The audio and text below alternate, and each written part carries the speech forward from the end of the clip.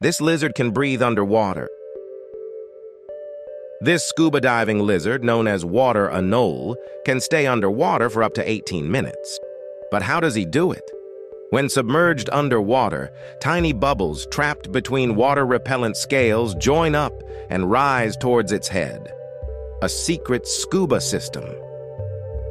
The reason this works is that when the lizard exhales and inflates the bubble, oxygen from the water diffuses into the bubble, while carbon dioxide diffuses out of it.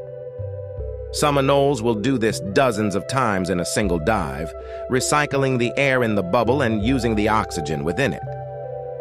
This semi-aquatic species has hydrophobic skin that repels water.